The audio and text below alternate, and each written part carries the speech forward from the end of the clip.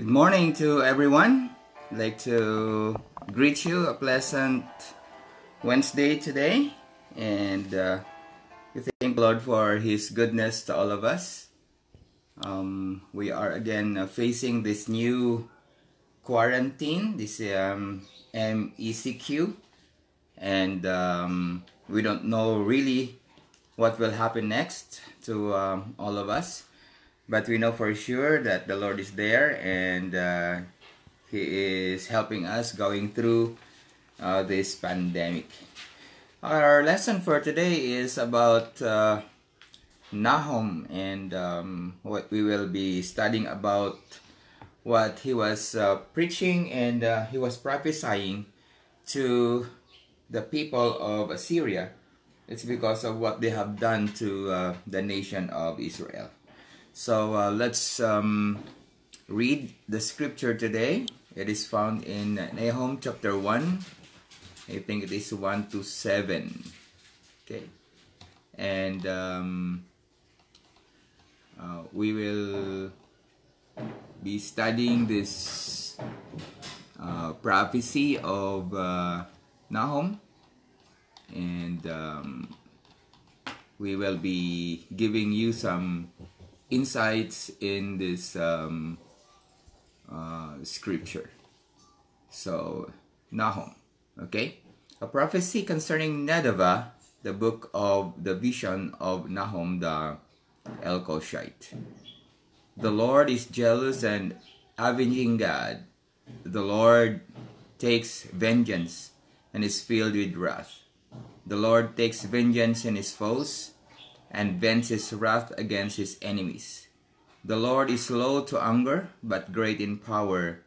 The Lord will not leave the guilty unpunished. His way is in the whirlwind and the storm, and clouds are the dust of his feet. He rebukes the sea and dries it up, and makes all the rivers run dry. Bashan and Carmel wither, and the blossom of Lebanon fade. The mountains quake before him, and the hills melt away. The earth trembles at his presence, the world and all who live in it. Who can withstand his indignation? Who can endure his fierce anger? His wrath is poured out like fire. The rocks are shattered before him.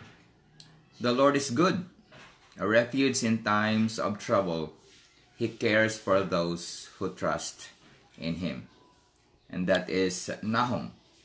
And I'll be leading you to the background of this book, Nahum, so that we could really understand what is really happening here in this book. But before that, we would like to ask the Lord's guidance to all of us. We pray. Father, we thank you for this morning. Thank you for giving us this time.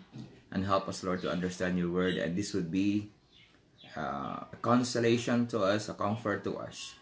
That even things are not happening the way we think.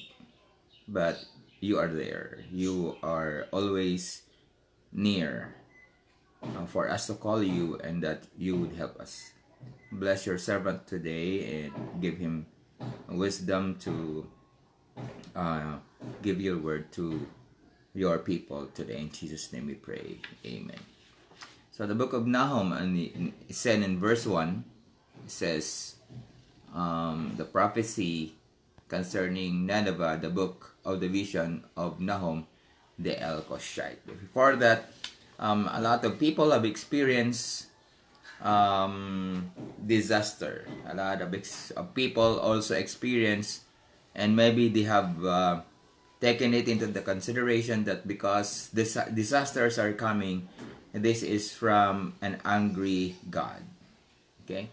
And there are a lot of people also that says, oh, God is love and he cannot be a person who will get angry. But both of them are present in the book that we'll be studying this morning. And I pray that we see the character of God. We not only see him as a loving God, a merciful God, a gracious God, but also he is also a person who gets angry. Okay, so what are the reason why God gets angry? And this scripture this morning, Nahum is prophesying concerning the nation of Assyria or Nineveh. Okay, we could see that in Nineveh there, and Nineveh is maybe that is the capital of Assyria before. Okay, and the theme of this book is concerning the consolation. Okay, or the destruction of Assyria. The name Nahum is in Hebrew Nahum, meaning consolation. So there is a consolation, but there is a destruction of the north kingdom of Israel because Assyria took them. Okay, so Nahum prophesied the destruction of Assyria in 713 BC or 713 BC, after the Assyrian destroyed the northern kingdom of Israel. So after the Assyrian destroyed the kingdom of Israel, the northern kingdom of Israel, Nahum prophesied against them that God also will destroy them. Now we see here one of the characteristics of God is the Lord is jealous and avenging God. Okay, so we could also say that God is an avenger. Before this Avenger film came to us, the Lord is already called the Avenger. Why is it that He is called the Avenger? Because He avenges His enemies, because those enemies have trampled His beloved people, Israel. Or maybe those people who are being loved by God, the Lord will bring destruction to the people, those who hate the children of God. So God takes vengeance on His adversaries. And this is in verse 2. The Lord takes vengeance and filled with wrath. The Lord is jealous and avenging God. The Lord takes vengeance and is filled with wrath. The Lord takes vengeance on His foes and vents His wrath against His enemies. So we see here that God is the avenger. Okay, so God takes vengeance on His adversaries. He will judge the nation who wants to destroy the people of God. God will judge those nations who wants to destroy the people of God, especially the Israel, the people whom He loved. In the book of Exodus, we see there that God expresses His love to Israel. He will destroy them because of their wickedness and cruelty. Okay? Because the Assyrians, that is represented by Nineveh, God will destroy them because they have destroyed the people of God there in northern kingdom, that is the northern part of Israel. And Nahum is the name of Nahum. I said before that his name means consolation. It was just right, okay, to the people of Israel or the northern kingdom, due to the devastation that the Assyrian has given them. Okay, and Nahum is giving hope to the people of God, because God will avenge them, avenge the enemies, because of what they have done to the northern kingdom. Okay, so here in this scripture, 3 chapters, we could see here that God will destroy and destroy the Assyrians because of what they have done to Israel. Why is it that God is angry to Assyrians? Number one, they have no mercy with all their strength. They just killed, they destroy, and they plunder. If you would see that in chapter 2 of Nahum. I think we could go to the Nahum chapter 2. And he said, the fall of Nineveh, or the fall of Nineveh. And it says that an attacker advances against you. Nineveh, guard the fortress. What's the road? Brace yourselves, marshal all your strength. The Lord will restore the splendor of Jacob, like the splendor of Israel. Though destroyers have laid them waste and have ruined their lives. The shields of the soldiers are red, the warriors are clad in scarlet. The metal of the chariots flashes on the day that they were made ready. The spears of juniper are banished. The chariots storm through the streets, rushing back and forth through the squares. They look like flaming torches. They dart about like lightning. So that was the description of the Assyrians when they plundered and killed the northern kingdom of Israel. So the Lord is angry with them because they have no mercy. With all their strength, they just killed and destroyed and plundered the northern kingdom of Israel. Number 2, why is it that God is angry with them?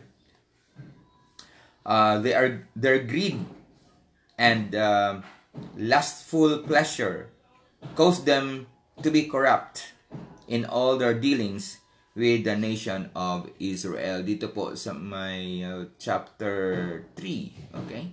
Here in chapter 3, woe to the city of blood, full of lies, full of plunder, never without victims, the crack of whips, the clatter of wheels, galloping horses and jolting chariots, charging cavalry, flashing swords and glittering spears, many casualties, piles of dead, bodies without number, people stumbling over the corpses, all because of the wanton lust of a prostitute alluring the mistress of sorceries, who enslaved the nation by her prostitution and the peoples by her witchcraft.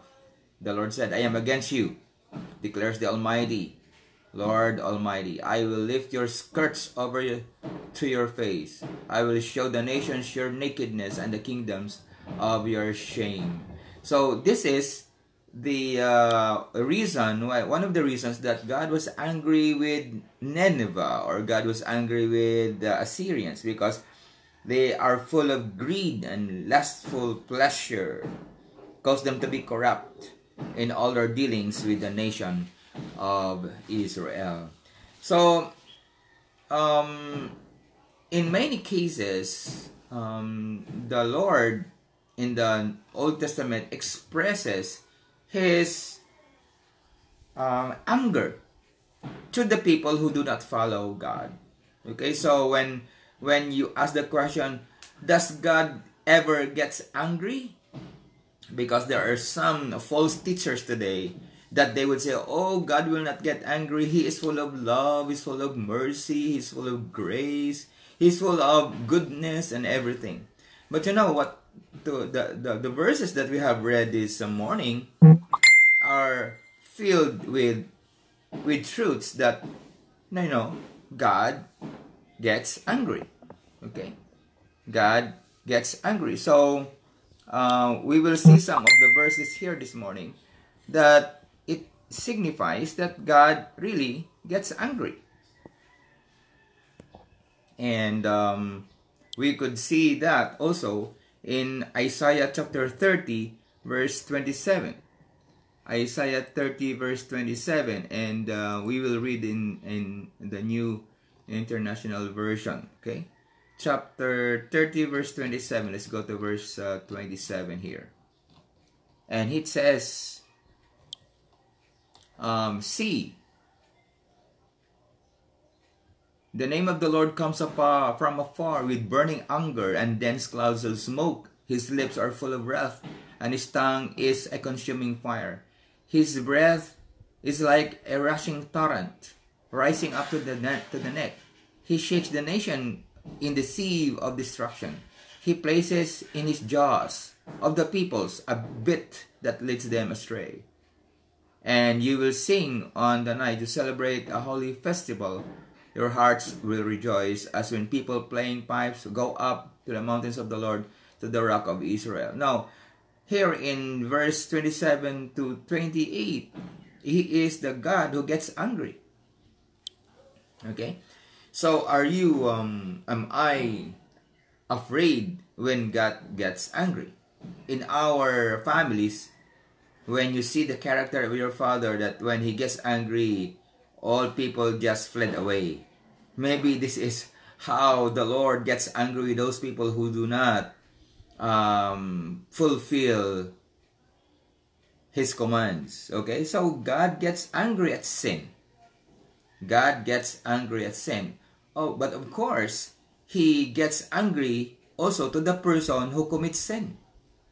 Until that person comes to God, humble himself, ask for forgiveness, and accept His love, then he would be a person who will be loved by God for eternity.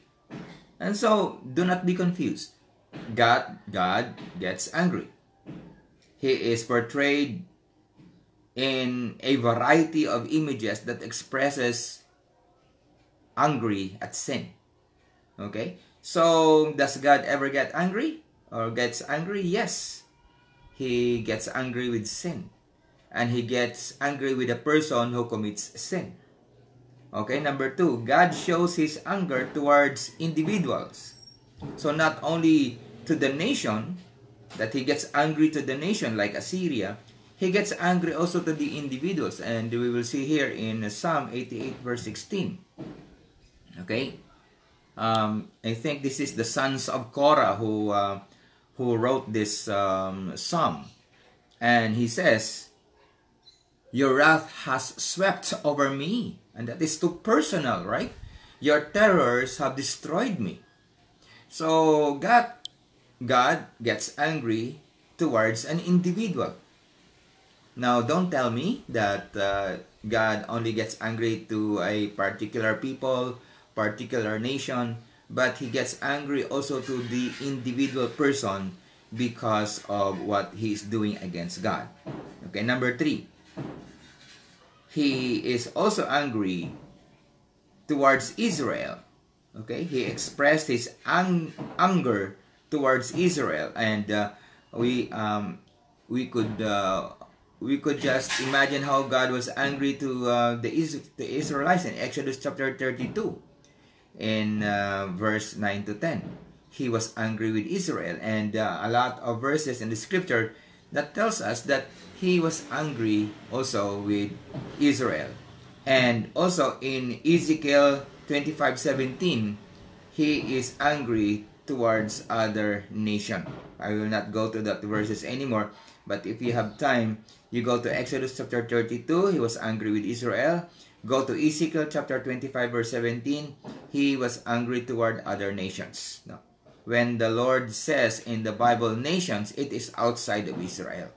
Those nations who are being ruled by bad kings and spiritual entities like bad angels. Okay? But you know what? When we go back to Nahum chapter 1, it tells us that in verse 3, although He is angry, the Lord is also slow to anger, but great in power. So, right now, maybe He is not angry just on a spur of a moment, but sometimes the anger of the Lord piles up from a little one to the bigger one to the biggest one. And so it piles, but He is very slow to anger. And one of the meanings also slow to anger is the Lord is slowly to be angry. He is not judging you right away, but He is slow, and He is giving us time to go back to Him. Okay? He is rich in mercy. Okay? In Jeremiah chapter 18, verse 7 to 10. Let me see if I have a Jeremiah 18:7, and it says here, okay, You read that, if at any time I announce that a nation or kingdom is to be uprooted or torn down and destroyed, and if that nation I warned repents of its evil, then I will relent and not afflict on it the disaster I had planned. And if, conditional, no? Conditional. And if at another time I announce that a nation or kingdom is to be built up and planted, and if it does evil in my sight and does not obey me, then I will reconsider the good I had intended to do for it. So the Lord here is like, have a feeling like a man. Of course, we are in God's image. We are made in God's image. So whatever feelings that God has, we have. Okay? So it says to the nation that to be uprooted, okay, or the nation or kingdoms to be judged by the Lord. He will torn down and destroyed. But if, this is conditional, if that nation I warned repents of its evil, then I will relent and not inflict on it the disaster I had planned. So the Lord God is already have reasons why He would uproot or destroy the nation, because they have done evil in the sight of the Lord. But His mercy is there when you relent. When that nation will repent of his evils, then the Lord will not afflict them anymore. And the plan of the Lord to destroy them will not be pursued. But He said in verse 9, and if at another time I announce that a nation or a kingdom to be built up and planted, no? If the Lord God has announced that that nation will be built up and planted and it will flourish, and if it does evil, again, no? And if, conditional, and if it does evil in my sight and does not obey me, then I will reconsider the good I had intended to do for it. Okay? You cannot play with God. I cannot play with God. Okay? The Lord God is our ruler, and He rules. And He got these commands and laws. Okay? And you are given a will, a free will to do, obey, or not to obey. If you obey, if I obey, then the Lord God will bless me. If I do not obey, then the Lord will destroy me. The Lord will punish me. I have bitter consequences if I do not obey God's word. So in Nahum 1:3, although God is will destroy the Nineveh or the Assyrians because of what they have done to the people of God, but He says, the Lord is slow to anger. And this is the comfort of those people who are doing evil, because the Lord is waiting for them to come back. The Lord is waiting for them to go back to the Lord and say, Lord, I humble myself before you. I have sinned. Please forgive me. And the Lord will bless you. And also in Nahum 1:7, this is a good verse. The Lord is good, a refuge in times of trouble. So Nahum was giving these verses to this word to the people of Israel, that even though the Assyrians has plundered you, had destroyed you, but the Lord is good. He is always good, all the time. And He is our refuge in times of pandemic. He is our Lord, who is our refuge during these times. Okay? The Lord is good. The Lord shows His goodness. Number 1, He is a refuge in times of trouble. Number 2, He cares for those who trust in Him. Okay? You can see that verse. The Lord is good, and He shows His goodness by caring for us. He is our refuge in times of trouble, and He cares for those who trust in Him. He cares for those who trust in Him. So this is a good verse, no? This is a good verse to remember. This is a good verse to remember. He said, the Lord is good, a refuge in times of trouble. He cares for those who trust in Him. So God is angry to those people who are doing evil. And he was angry with the Assyrians because of their offenses before the Lord. And remember Jonah. Okay, remember Jonah. That the Lord said, oh, go to Nineveh and preach to them that God will judge them. If they will not repent, then I will destroy them. And Jonah don't want to go to Nineveh or to the Assyria because they are the enemies of Israel. But the Lord said, go, go, go. And Jonah said, oh, I will not go. Instead, I will go to Europe. And when he was on the boat there was a big storm and he was thrown. Jonah was thrown into the sea and he was caught by a big fish. And that big fish took him to the land again so that Jonah would go to Assyria. That is the northeastern part of Israel. And he wanted to go to the western part. Okay? But the Lord said, okay, go, go, go. And Jonah preached the word there in Nineveh. And the Nineveh people relented and they have asked for forgiveness of God. And God did not destroy them. Okay? So God is angry towards you and me also if I do not do what God's will in my life. So if we go to other persons for help, go to other source of salvation. There is no other source of salvation. That's why God is a very jealous God. You could see that again in Nahum 1, verse 2, Nahum 1:2. It says, the Lord is a jealous and avenging God. There is no way and there is no other person who can give us salvation, only God. So if you go to another person for salvation, then God is angry because you are not going to the right person. So because we need salvation, we need to go to God. But if you don't want to go to God, then He is angry and He will punish us. The Lord is good. He is a refuge in times of trouble.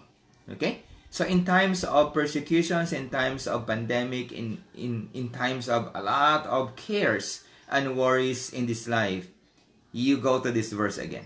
Okay? You go to that verse.